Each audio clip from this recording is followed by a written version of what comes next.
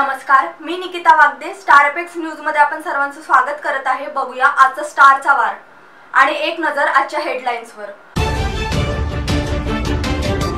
कोंढाडी पोलिसांनी केला 9 आरोपी विरुद्ध गुन्हा दाखल. शिवरस्ते व पांदन रस्त्यासाठी 4 वयोवृद्ध शेतकऱ्यांचे तिवसात उपोषण. तिवसा तालुक्यातील पाणी पेटले. तिवसा पंचायत समितीवर धडकल्या शिवणगाव व ठाणा ठुणीतील महिला. तगड्या पोलीस बंदोबस्तात गौतम नगरातील 80 घरांचे अतिक्रमण पाडले. मुख्यमंत्री ग्राम सडक योजनेचा फज्जा. मदना ते भोपापूर रस्ता बनवल्यानंतर एका दिवसात उखडला. अंधश्रद्धेपोटी सर्पदंश महिलेची मृत्यूशी झुंज. मौदा तालुक्यातील खापरखेडा तेली या गावातील 2 बैलांची विषारी पाणी पिल्याने मृत्यू.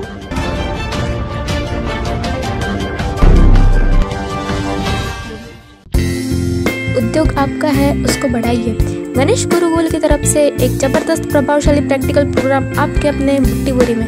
आपको अपने उद्योग में ज़्यादा कमाई कैसी होगी, आपकी उपस्थिति के बिना बिजनेस को कैसे बढ़ाएं, बिजनेस का प्लानिंग कैसा होना चाहिए, हमारा ग्राहक हमें ढूंढते हुए कैसे आए, बिजनेस का मार्केटिंग कैसे होना चाहिए, आपके बिजनेस का क्या फ्यूचर होगा, कॉस्ट कटिंग एवं व्यवस्थापन, कॉम्पिटिटर से आगे कैसे निकले, आपके ये सारे सवालों का जवाब आपको मिलेगा शनिवार 19 मई 2018 तारीख। समय सुबह 10 बजे से दोपहर 12 बजे तक। स्थल hotel royal Regency Butibori MIDC gate के पास बुट्टीबोरी।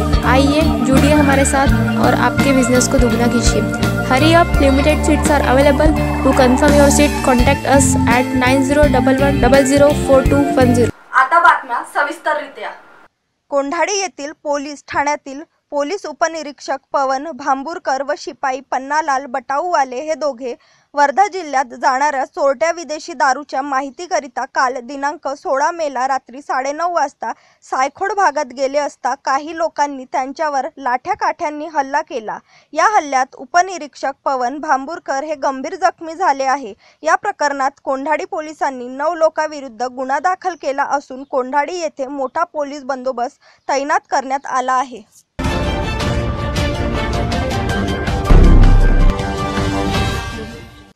तिवसा दिनांक 17 पांदन रस्ते व शिवरस्त्याच्या समस्येला घेऊन तिवसा तालुक्यातील 4 वयोवृद्ध शेतकऱ्यांनी उन्हाच्या दाहकतेत तिवसा पोलीस स्टेशन समोर दिनांक 16 मे रोजीपासून अखिल भारतीय किसान सभेच्या नेतृत्वात आमरण उपोषण सुरू केले आहे.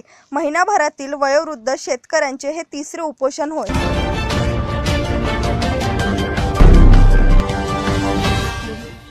तिवसा तालुक्यातील अनेक गावात पाणी टंचाई निर्माण झाली असताना प्रशासन मात्र याकडे दुर्लक्ष करीत आहे. त्यामुळे हक्काच्या पाण्यासाठी दिनांक 16 मे रोजी शिवणगाव, फत्तेपूर व ठाणा ठुणी या 2 गावातील शेकडो महिला तिवसा पंचायत समितीवर धडकल्या.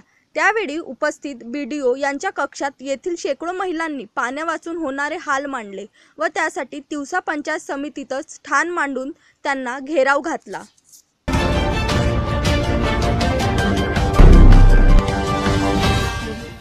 हिंगणा येथील निलडोह ग्रामपंचायत अंतर्गत येणाऱ्या गौतम नगर येथील सर्व सुमारे 80 घरांचे अतिक्रमण तोडू आज पाळण्यात आले. ही कार्यवाही तहसील कार्यालय व ग्रामपंचायत यांनी संयुक्तपणे केली.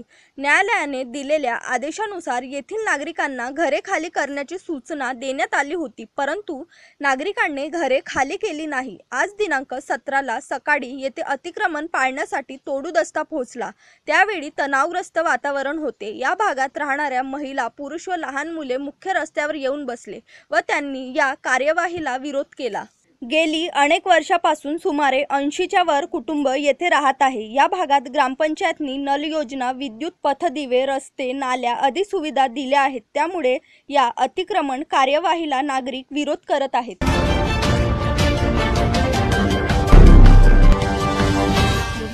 एकीकडे शासन ग्रामीण भागात अनेक प्रकारची विकास कामे करीत आहे. पांदन रस्ता असो की जलयुक्त शिवार असो, सर्वासाठी शासन कोट्यावधी रुपये खर्च करीत आहे, जेणेकरून शेतकऱ्यांना याचा लाभ मिळावा व त्यांचे जीवनमान चांगले व्हावे। दुसरीकडे शासनाने नेमून दिलेले ठेकेदार व अभियंते त्यांच्या संगमताने निकृष्ट दर्जाचे काम होत आहे। त्याचे एक उदाहरण म्हणजे नरखेड तालुक्यातील मदना ते भोपापूर रस्ता होय। हा रस्ता बनवल्यानंतर एकाच दिवसात उखडला। रस्त्यावरील डांबरीकरण आपोआप निघत आहे। रस्त्याच्या खालची गिट्टी सुद्धा निघत आहे। मदना ते भोपापूर हा रस्ता मुख्यमंत्री ग्राम सडक योजनेतून बांधला गेला आहे।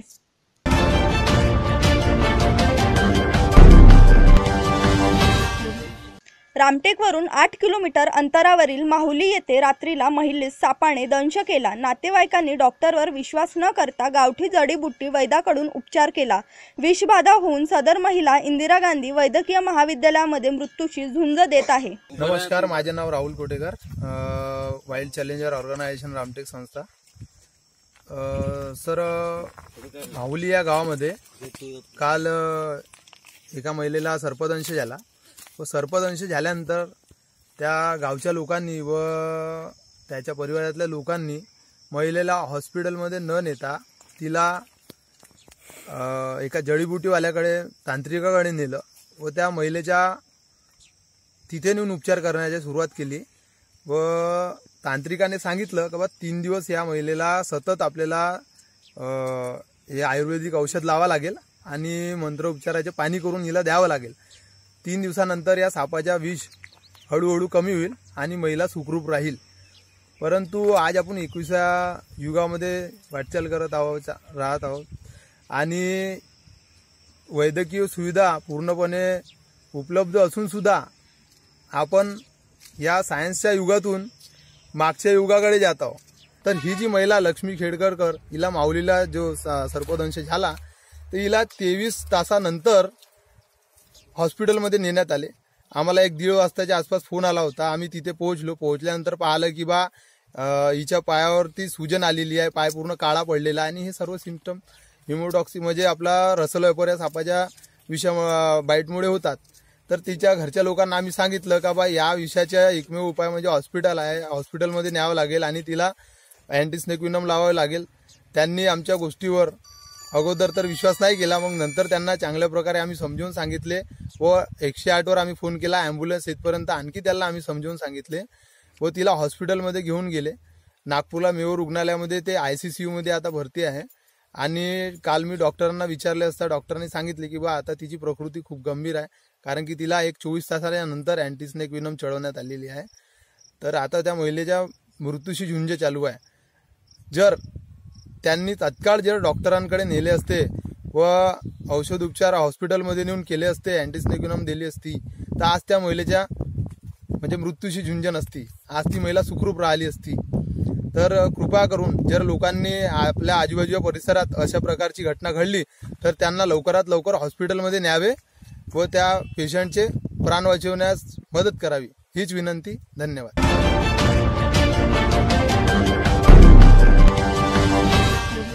मौदा तहसीलच्या शेवटच्या टोकावर वसलेले खापरखेडा तेली हे गाव। या गावातील केशव पोटभरे यांचे 2 बैल नहरातील विषारी पाणी पिऊन मृत्यू, 1 लाख रुपयाचे नुकसान। सदर प्रकरण असे की कोदामेडी अरोली या भागात हरण पकडणारे रॅकेट आहे। ते रॅकेट छुप्या रूपाने हरण पकडून त्यांचे मांस बाजारात विकले जाते। या रॅकेट हरण पकडण्यासाठी नहरातील पाण्यात युरिया टाकतात आणि हरणाने पाणी पिले तर तो बेशुद्ध पडतो आणि त्याचे मांस छुप्या रूपाने बाजारात विकले जाते। असाच प्रकार करण्यासाठी त्यांनी नहरामध्ये युरिया टाकून ठेवला, पण केशव पोटभरे यांची बैलजोडी चरत नहराकडे गेली आणि युरियाच्या जहरीला विषारी पाणी पिल्याने त्यांचा मृत्यू झाला। आपल्या शिवारामध्ये आता आपलं सर्व पिकं निघालेले आहे, त्यामुळे आपण शेतकरी लोक आपण बैल जनावर जे आहे हे मोकाट सोडतो आणि मग संध्याकाळच्या टायमात आपण आणायला जातो। जे पाणी वगैरे पिला तर पाणी पिला त्या शेतकऱ्याला माहित नाही का आपले जनावर कुठे गेले, ते त्या दिशेने निघाला आणि खरोखर त्या दिशेने निघाला ते पाण्याच्या जवळपास ते जनावर त्याचे मरून आढळून आले। त्याच्यावर एक असं दुःखाचं संकट निर्माण झालं की ते बैल मेले आणि त्या बैलाची किंमत जवळपास 71,000 रुपयापर्यंत त्याच्या बैलाची किंमत आहे। आणि केशव पोटभरे हा त्या बैलाच्या जोडीवर आपल्या शेती उदयनिर्वाह करते आणि ते त्याच्यावर आपला पोटपालन करते आणि त्याच भरोशावर आम्ही त्यांना आत्ताच आपलं लग्न केलं आहे, इकडून तिकडून पैसे मागून। कोणाचं लग्न केलं? त्यांनी आपल्या मुलाचं नाव रमेश पोटभरे याच्या लग्न आता 1 महिन्या अगोदर झाला आणि तो लग्नाच्या कर्जाच्या बोजात अडकूनच आहे. तर तोपर्यंत त्याच्या बैलाची जोडी 70,000ची हे उद्ध्वस्त झालेली आहे, मरण पावलेली आहे. हा कुणीतरी त्या पाण्यामध्ये युरिया टाकून त्या हरणं पकडण्याच्या चक्करमध्ये त्या बैलाची जोडी गेली असा लोकांचा संशय आहे. म्हणून त्या शासनाने आम्ही अशी विनंती करतो की शासनाने त्या शेतकऱ्याकडे अति तातडीने त्याची मदत म्हणून काहीतरी त्यांना आर्थिक सहारा देण्यात यावा. दुसरी गोष्ट, त्या शेतकऱ्याच्या कर्जमाफी सुद्धा झालं नाही. त्याच्या नावाची अति तातडीने तपासणी करून त्याला कर्जाची अति तातडीने मदत देण्यात यावी. अधिक बातम्यांसाठी बघत रहा स्टार एपेक्स न्यूज, स्टारचा वार.